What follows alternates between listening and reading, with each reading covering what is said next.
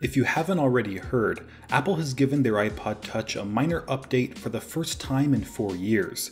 Its processor was updated from the A8, which first appeared in the iPhone 6, to the A10, giving it the same performance as the iPhone 7. Also, Apple added an option for 256GB of storage, which means this 7th gen iPod Touch has the highest capacity of any iPod ever, including the Classic, which offered 160GB of storage at its peak. Now, that may not sound like a very newsworthy update, but what most people were surprised by aren't the improvements made to the iPod, but that the iPod Touch was updated at all, since rumors surrounding its discontinuation have been circulating for years. So why exactly is Apple still selling iPods in 2019? Well, that's exactly what we're going to find out. This is Greg with Apple Explained, and if you want to help decide which topics I cover, make sure you're subscribed, and these voting polls will show up in your mobile activity feed. Now, the iPod has played a very significant role in Apple's history. It was introduced in 2001 and completely changed the way people thought about music players. They went from cheap plastic devices that were frustrating to use and only held 20 or 30 songs, to beautifully designed devices that were delightful to use and held thousands of songs.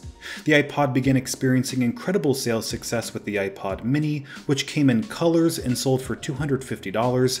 Apple then replaced the iPod mini with the Nano in 2005, which became even more affordable at just $150. Now, for those people in their 20s, you may remember how popular iPods were in middle and high school. It seemed like everyone had one, despite the fact that very few people owned Macs or were even very familiar with Apple as a brand. But because of the iPod's success, something called the halo effect caused more and more people to become interested in other products Apple had to offer. This helped drive sales of the MacBook and iMac and paved the way for the iPhone's success in 2007. Now, I say all that to demonstrate just how crucial of a product the iPod was to Apple's overall success as a company.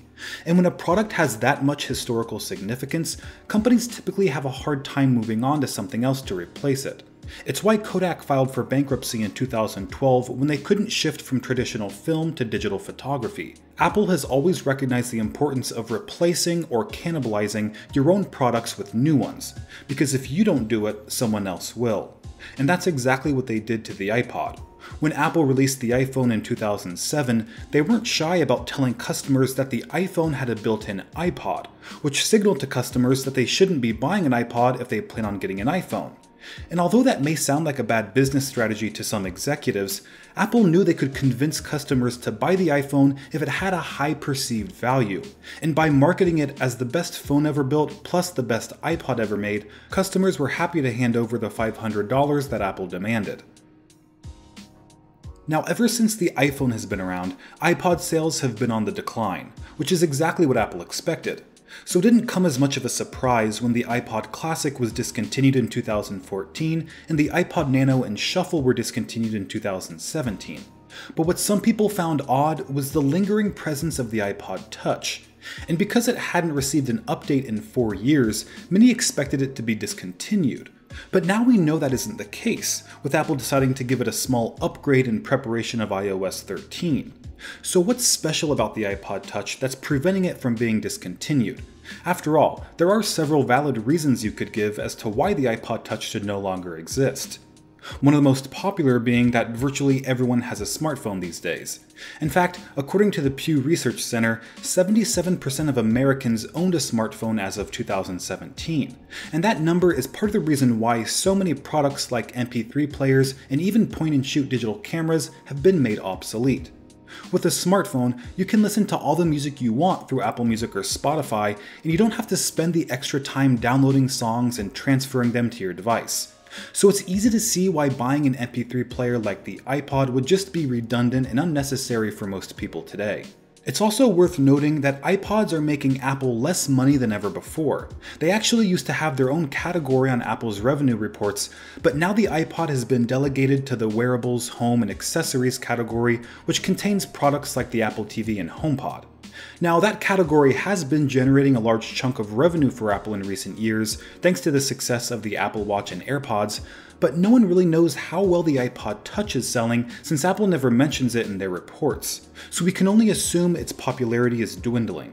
Lastly, something I've read a lot on forums discussing the iPod Touch is how outdated its technology is. Its form factor hasn't been updated since 2012, it's using the same display as the iPhone 5, and its processor, despite the update, is still going on 3 years old. So why would Apple, a company that prides itself on being at the forefront of technological innovation, want to keep an aging product like the iPod Touch around? Well, I'm going to tell you exactly why.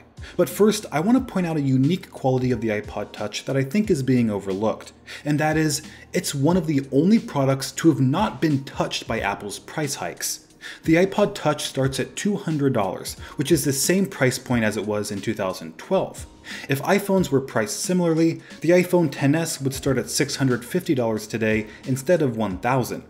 And this is important to understand, since it proves Apple is intentionally trying to keep the iPod Touch as affordable as possible.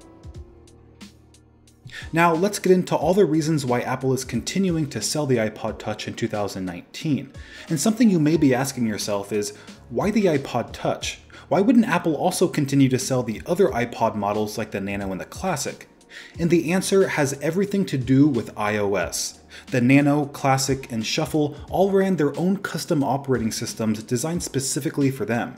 And while this was okay for users, it wasn't the best business strategy for Apple. Because when your most popular and profitable product, the iPhone, is running iOS, you want everyone to become familiar with that operating system so they're more likely to buy an iPhone in the future. And by discontinuing the iPod Shuffle, Nano, and Classic, Apple has forced anyone shopping for an iPod to buy the Touch, drawing them into the iOS ecosystem and therefore increasing the likelihood of them choosing iPhone when shopping for a smartphone later on. And this type of long-term business approach is very characteristic of Apple. They've always been much more concerned with the lifetime value of a customer instead of the value of a single transaction. That's why employees in Apple's retail stores don't try to upsell you and don't make a commission. Their purpose is to find the best product for your circumstance so you'll be happy with your purchase and come back to Apple in a few years when you want a new smartphone or notebook. So the iPod Touch is Apple's most affordable iOS device and the only iPod that ever ran iOS, which makes it ideal for many unique customers like, for example, children. Most young kids use an intermediate device like an iPad or iPod before they're old enough to have a smartphone. And if you know anything about marketing, it's that children are the best customers. They beg their parents for an item they want and are typically loyal to familiar brands into their teenage years and even adulthood.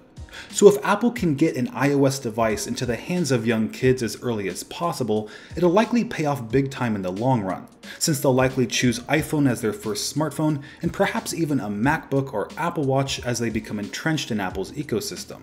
So you can see why Apple isn't concerned about the iPod Touch making them a lot of money today. They're more focused on attracting long-term customers that are introduced to the brand through an affordable and accessible device like the iPod. But it isn't only children who are ideal iPod Touch customers.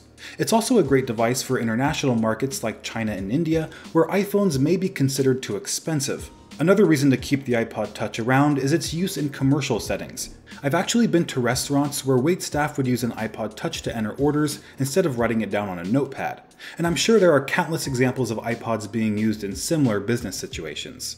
But perhaps the most popular way the iPod Touch is being used today is as a dedicated music player. Because despite the vast majority of people owning a smartphone, there are those who prefer having a device for the sole purpose of listening to music.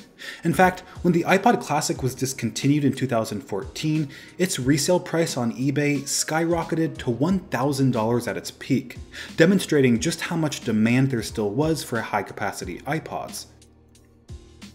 And although it may not make much sense to younger people who are used to streaming music, many people own a music collection that they've accumulated throughout their life before music streaming was even around. And putting their entire collection on an iPhone probably wouldn't leave much storage space left over for things like apps and photos. So then buying a dedicated music player like the iPod Touch becomes a more reasonable option. Not to mention it saves your iPhone some battery life and allows you to keep your music collection exactly where you want it. For example, if you always listen to music in your car, just keep your iPod connected and your music is ready to go right when you need it. And if you only listen at work, then you can keep your iPod at your desk and never worry about messing around with your iPhone. And we can't overlook the fact that the iPod Touch still has a headphone jack, which is a huge convenience when connecting to your favorite headphones or speakers. So clearly there are good reasons for Apple to keep the iPod Touch around for the time being, although its future remains uncertain. Will the iPod Touch ever be redesigned, or will Apple only update its processor every few years to keep it compatible with the latest version of iOS? No one can say for sure. Now if you want to give your iPhone a fresh new look, check out skinit.com. They have a huge selection of product skins to choose from. I've actually been using the aqua blue chameleon skin for my iPhone X and love how the color actually changes shades depending on the light source and angle. They also have skins for AirPods, iPads, Galaxy phones, and even game consoles. And when it comes to designs, Skinit is officially licensed by brands like Disney, Marvel, the NFL, NBA, and more. So check out skinit.com to find your favorite skin and use code GREG25 to get 25% off your order. Alright guys, thanks for watching and I'll see you next time.